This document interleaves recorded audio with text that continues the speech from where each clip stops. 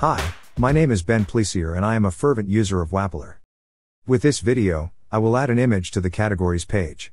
To create the CRUD actions, I will make use of the image resize library item that I created in the previous video. I start off with the categories page opened in Wappler and turn app connect mode off so that I can see the hidden part. Now, I want to add the image after the long description text area. However, the image should only be shown if one exists. To achieve this and to stop the browser from marking up, I will need to add a conditional region. For this, I select the long description form group and add a conditional region after it.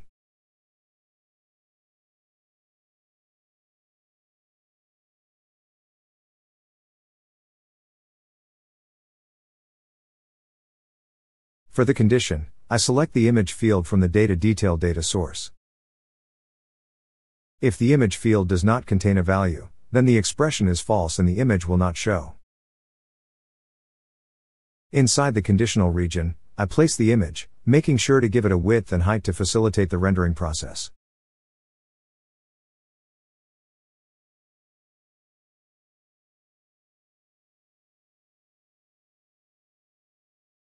To make sure that the image sizes down when the need arises, I tick the responsive checkbox. Then I scroll down to dynamic attributes where I choose image source.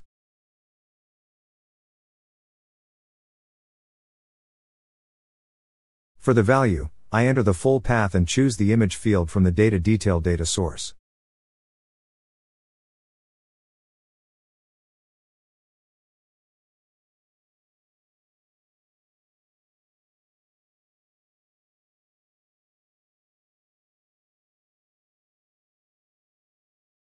A bit of a fiddle here because Wappler tends to delete the /.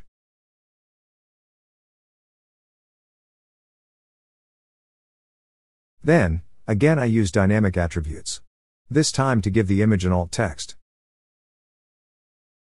The value of the text is the name of the category from the data detail data source.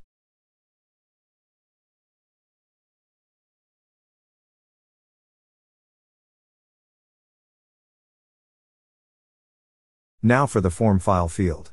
I select the conditional region and place a vertical form group after it.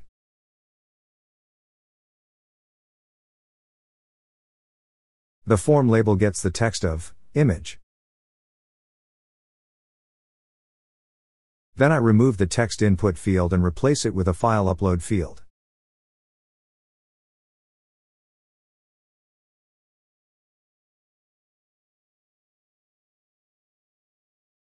Remember that I used the search panel to change the ID prefix? That same prefix is now used for the file upload field. The name gets the value of image.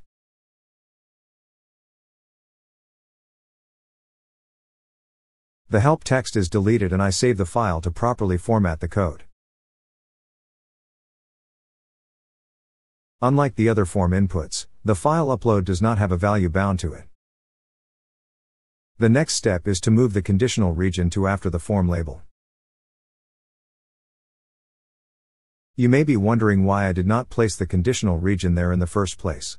The answer is that I am working within the constraints of Wappler and this is the only way to do it. Not a big problem, just something for the Wappler team to ponder on fixing.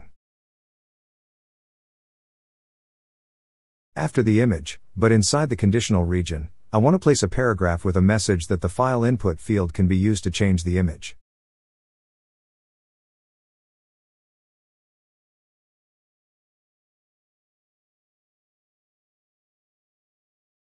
A few changes for the aesthetics and we are done here.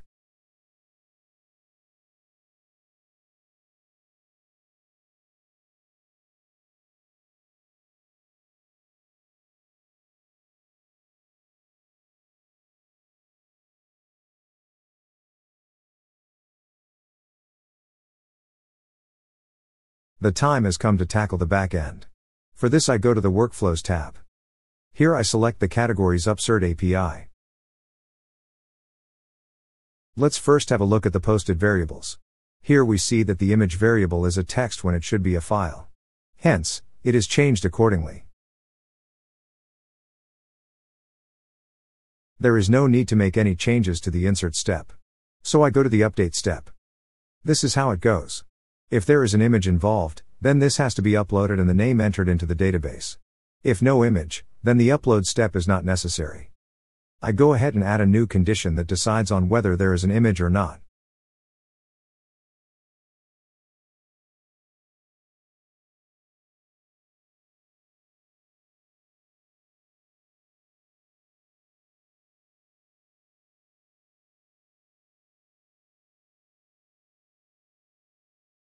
If there is an image, then one of the steps is to add the image name to the database.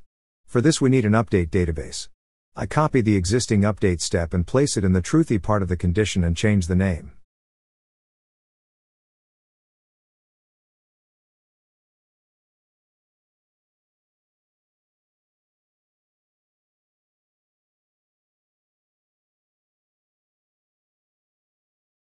Then I create the falsy part of the condition and place the other update step inside it. For the falsy update step, I remove the image field. There is no image to update. In the truthy part, I add a file upload step.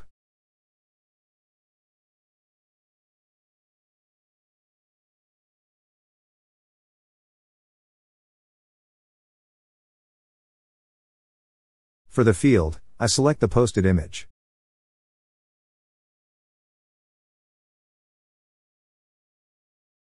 The path is a / followed by the name of the folder. This can be any name, I have called it temp. Then I select a few of the options to ensure that we do not run into trouble. After the upload step, I insert an exec step.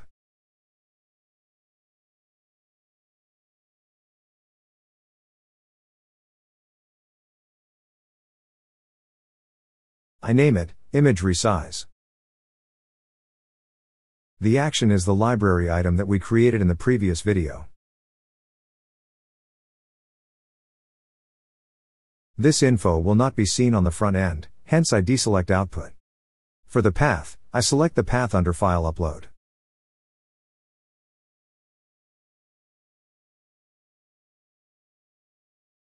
The width, I set to 300. The folder is the categories folder. And the name is the category ID. If you remember from the previous video, the file extension is automatically added by the library item. I now need to change the value of the image in the truthy update step.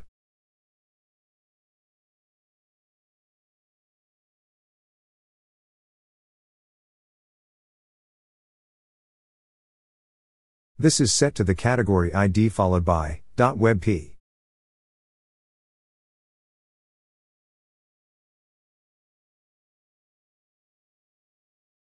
Lastly, for the truthy condition, I delete the temporary folder that contains the uploaded image. After the table update, I insert a remove folder step.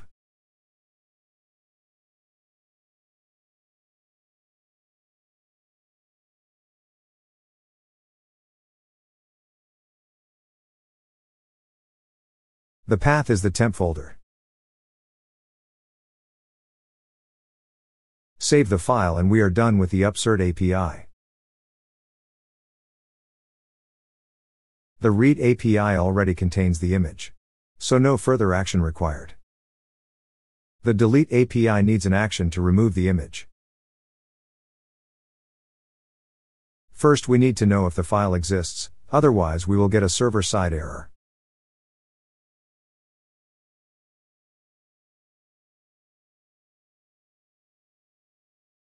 After the condition step comes the truthy part. But before embarking on the truthy step, I need to enter the path and file name that needs to be examined. I enter the full path starting with the public folder and finishing with the name and extension of the image.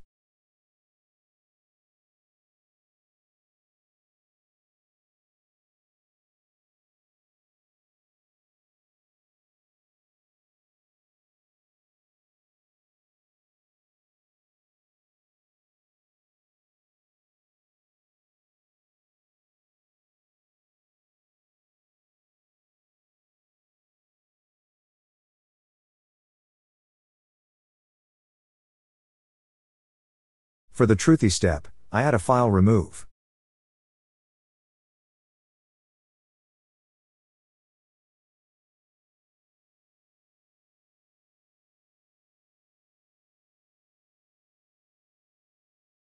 The path is the same as for the condition.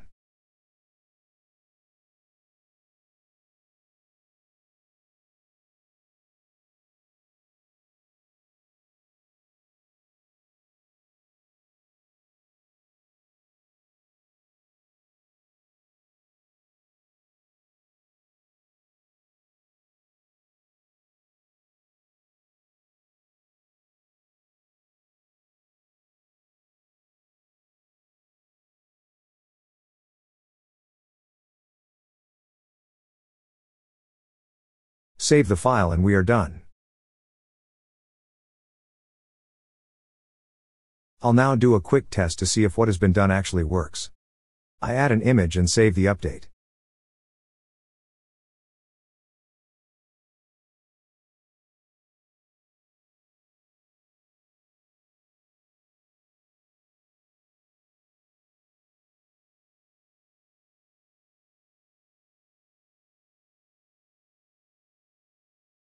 In Wappler, I see that the folders have been created and there is an image inside the categories folder.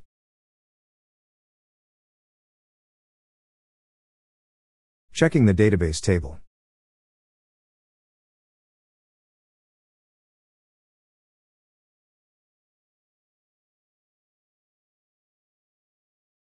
Presto! The file name has been inserted. And that is how easy it is to upload and resize an image using Wappler. I trust that you have been able to follow the steps that were required and hope that you enjoyed the video. For the next video, I will tackle the products page. See you there.